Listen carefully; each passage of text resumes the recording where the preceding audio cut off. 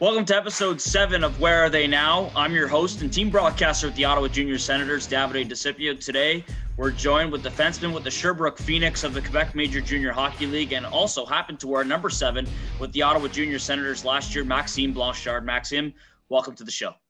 Well, thank you for having me. All right, Max, you only spent one season with the Ottawa Junior Senators, but it was quite an eventful season for you. You took the reins as the number one D-man on the blue line for OJS. But let's go way back to a younger yourself in Welland, Ontario. Where did you learn to play the game of hockey? I actually learned when I was about probably 3-4 years old. We had this, my dad would always build this rink in the backyard during the winter, and it's where I learned to skate. It's where I learned how to first hold my first hockey stick and learn to stick handle and shoot and all that. So that's probably where it started. And so. When did you know that, or when did you make the transition to become a defenseman? Well, when I first started in Tyke, we just kind of played out every position there and just kind of got used to playing forward, defense, even a little bit of goalie. But I think right when I got into novice, the rep team in Pelham, where I was living, they needed more defensemen. So I just decided to they put me there in the tryouts, and I just kind of stayed there my whole career. So, yeah. Were there any specific defensemen you watched growing up? Of course, by the time you were growing up, the Niagara Ice Dogs were kind of a powerhouse in the Ontario Hockey League with defensemen Jamie Oleksiak and Dougie Hamilton on the blue line. Who are some of the guys that you looked up to? For the Ice Dogs, I can think of a couple right away. Of course, like you say, Oleksiak and Dougie Hamilton, but there was also Jesse Graham that I used to watch a lot, and Vince Dunn, of course. When we used to go watch the games, I'd always watch them and how they command the blue line and command the ice.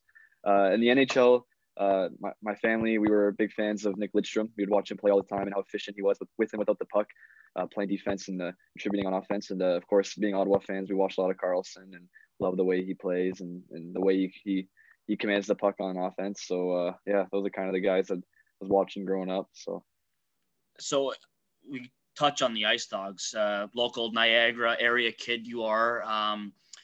The Gatorade Garden City Complex, the Jack Aitcliffe Arena, is probably one of the most story-booked rinks in the entire Ontario Hockey League. The small capacity, the small neutral zone.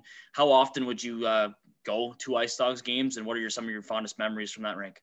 It's actually funny because I think I went to a couple of games there before, and that's when like the Hamiltons were there and Strome was there and stuff like that. So those were always, they had a really good team back then. And I think the small rink really adds to the energy for all the games. You know, everyone's right in it, right on top of the ice, and it's a lot of fun. But I actually got to play a lot in that rink as well, especially when we were younger. We'd play St. Catharines, that always played out of that rink, the St. Catharines Falcons. And so we got to play in a lot too. And when we were younger, it seemed like such a big ice because the stands and everything like that. When we got older, that's when we kind of realized how small the ice actually was. So it's right in the middle of St. Catharines, and it's really nice rink there. And I still skate on it, still train there all the time. So yeah. Now, your minor hockey days in AAA, you were a member with the Southern Tier Admirals. One guy that comes to mind is Colby Ambrosio, who was a 4th-round pick of the Colorado Avalanche in this past NHL draft that you had the chance to play with. Take me through your minor hockey days. Any coaches that you owe credit to the player you are today? Well, yeah, all my coaches there. I had a lot of coaches growing up there, and Coach Scott Doan and Kevin Rosebrug and all that, and I got to learn. They were all learning experiences there. They all taught me different things and how to be the player that I am today.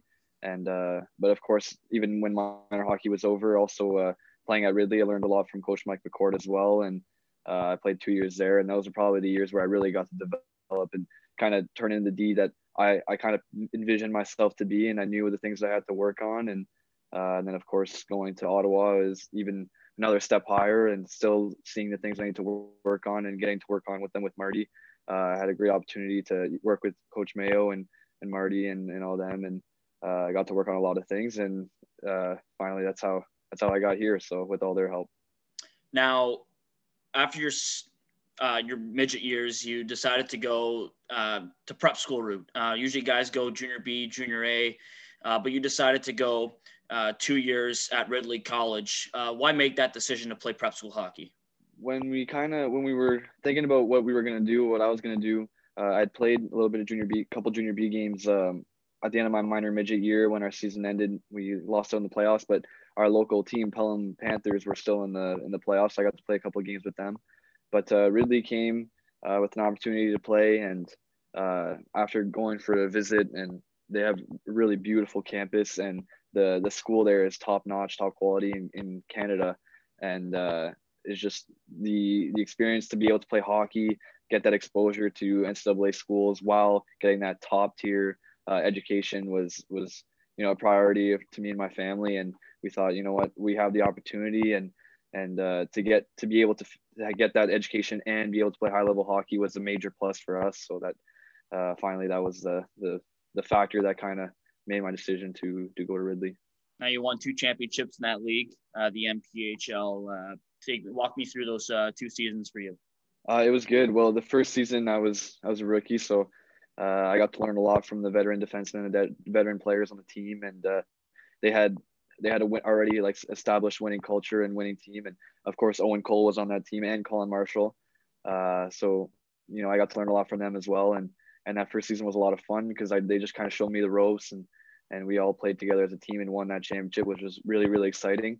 But the second year, I'd say they're two very different years. The first year I was learning from everyone. The second year I was still learning. Of course, I'm always learning, but I had that responsibility as well to show the younger players, what it takes to win and things like that. And it was a very different season, but at the same time, it ended up with the same end result. And both years were super fun, and it was a great experience.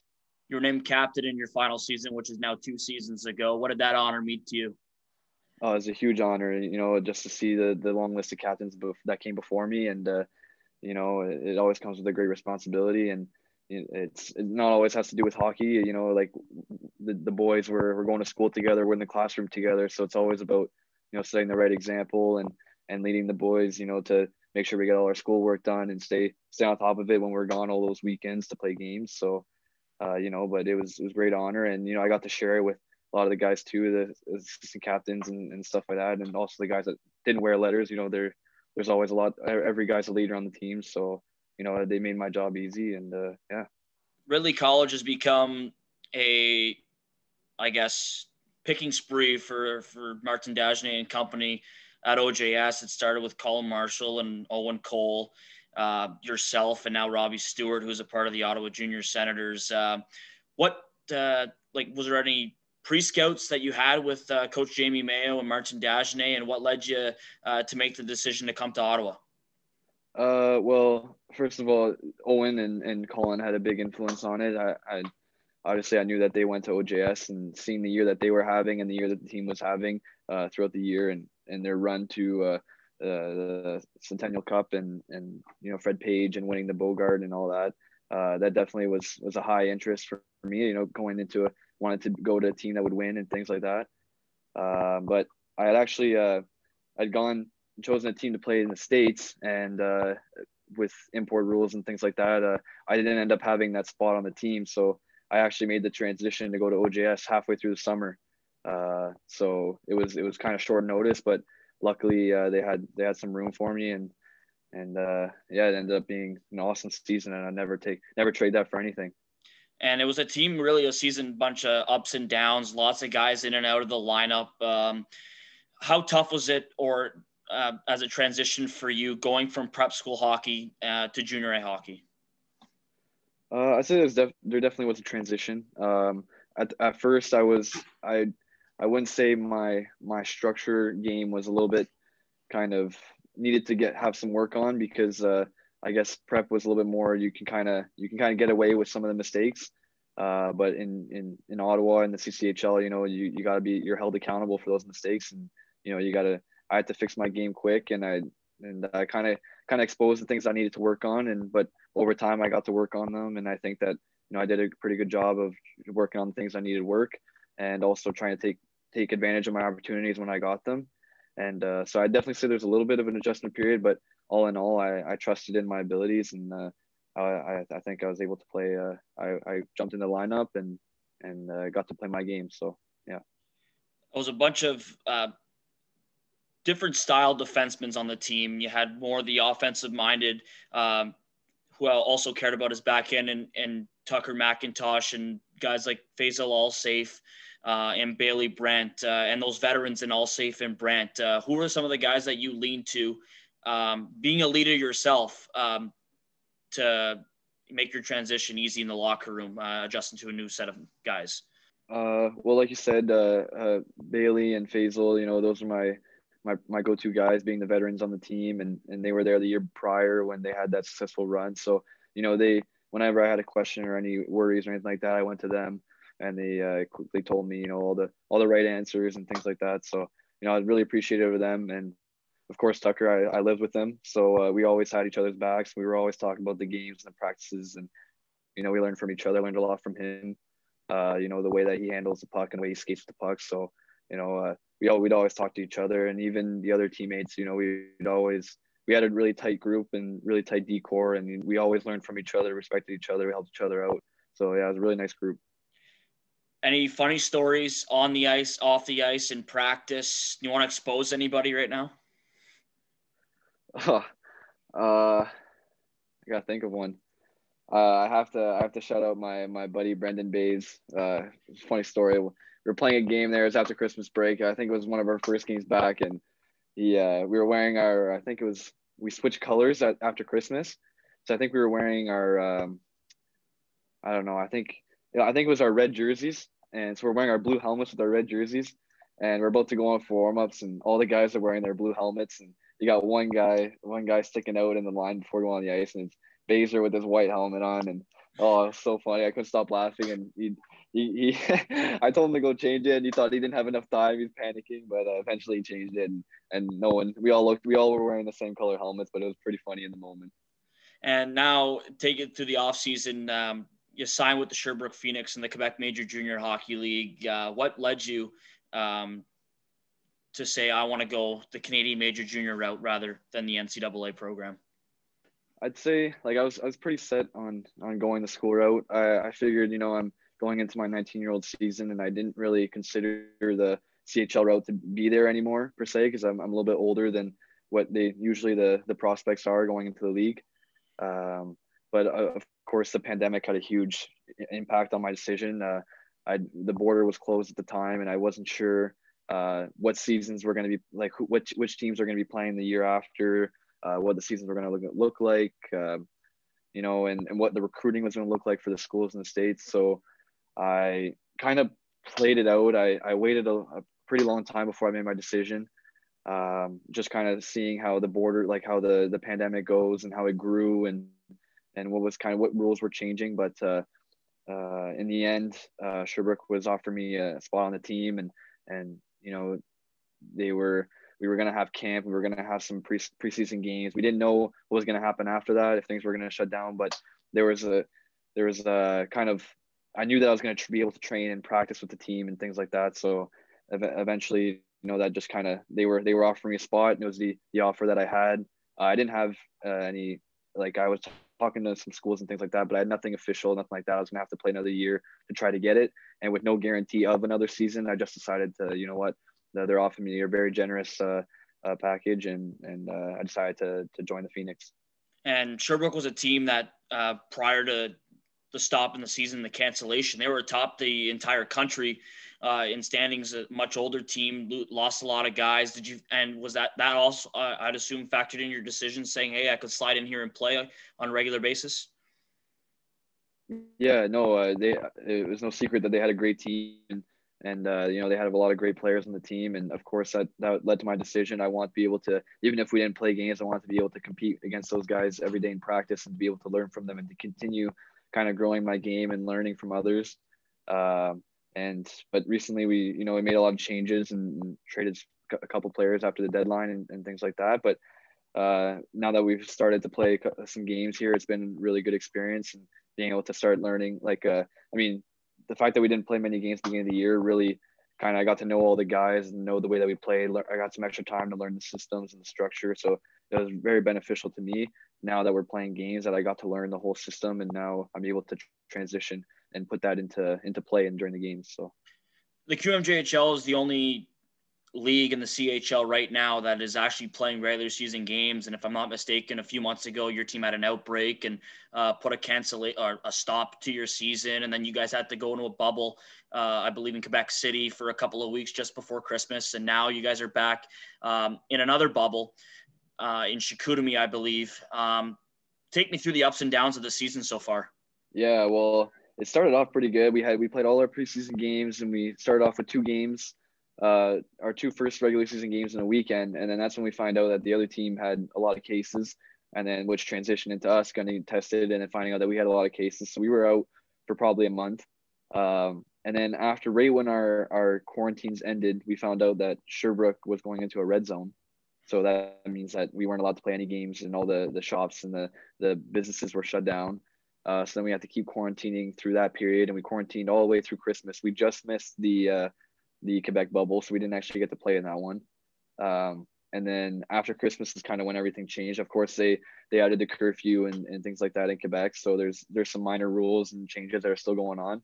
But we're very, very lucky that the league and our team has been able to provide us, with some games and some competition to play against other teams, still be able to compete and have this opportunity to continue to improve and work on our games. So I'm forever grateful that I'm having this opportunity and I've been able to play.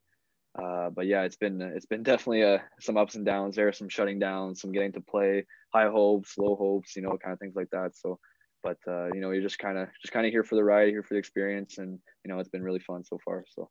After the trade deadline and after Christmas, Sherbrooke brought in your younger brother, Alex, who was also at Ridley, and he had signed in Rockland in the CCHL and now gets the opportunity to join you in Sherbrooke. How excited are you to now play alongside him? Oh, it's a lot of fun. It's been our dream since we were little to play in the CHL and to be able to play out there and see my brother alongside me on the point there. It's a lot of fun. It's a dream come true, and to share it with him. And he